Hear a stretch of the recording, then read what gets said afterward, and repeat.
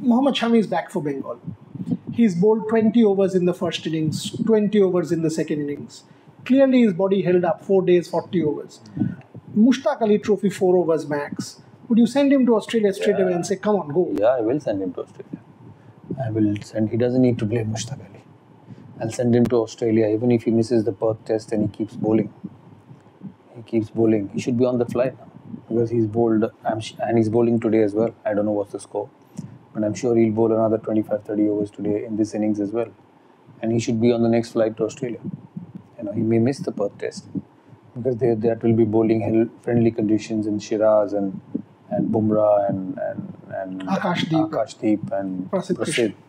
I think Prasidh will play ahead of Akashdeep, so because of the height and bounce in these conditions. So he should be on the flight and should be ready to play the Adelaide test.